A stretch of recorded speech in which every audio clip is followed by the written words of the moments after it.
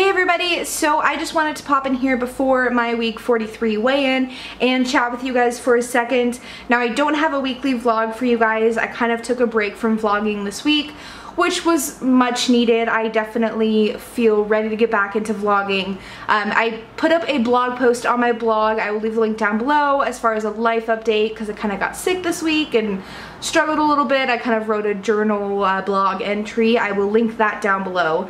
I also wanted to share something with you guys that is so exciting and I just like couldn't wait to share with you guys. So I have officially signed up for a 5K, and this 5K is the second annual Foster the Future 5K. It's in Encino, California, near Los Angeles area on January 7th.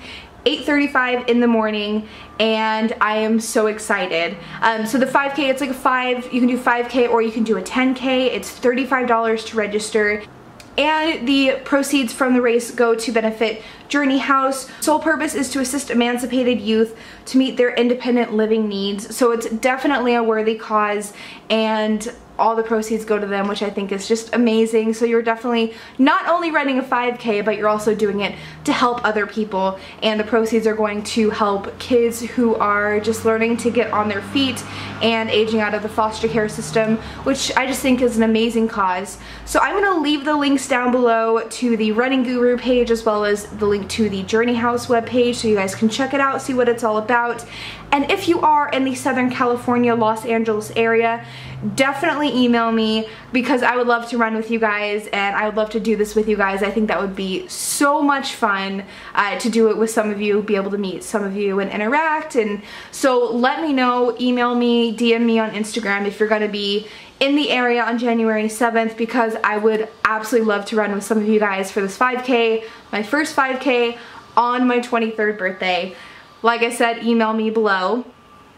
And that's it for now. My weigh-in is later today, so you guys will catch up with me later, but I just wanted to bring this exciting, more formal announcement to you guys because I definitely think it deserves like its own, or most of its own video, because it's pretty exciting. I am nervous about my first 5K. Obviously, I need to come up with a training plan to make sure I am ready and conditioned for running the 5K. I've never run one before, but I am so excited. If you guys have any tips as far as preparing for my first 5K or any training plans or apps or websites or anything, leave a link down below. I hope you guys are doing amazing, and I will see you guys later today for my week 43 weigh-in.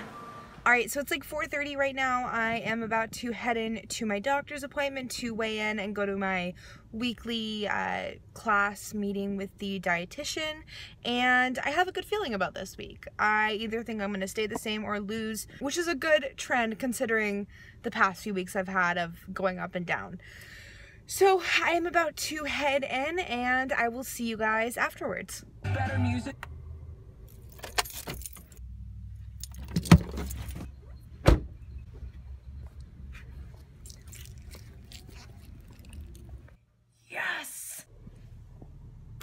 Alright, so that is my weigh-in done, and like I expected, I was down 2 pounds. I can't even express to you guys how happy I am to be under, oh, there's people walking next to me, how happy I am to be under 219 and out of that yo-yoing between 219 and like 220, 221. I am so happy to be rid of that. Anyways, I'm feeling so good and I'm really happy with this week, despite I was like sick and all that kind of stuff. This week overall is good, and it's so nice to see a loss on the scale of 2 pounds, weighed in at 217, for a total loss of 118 pounds so far. That is it for this week, but I will catch up with you guys next Wednesday for my week 44 weigh-in.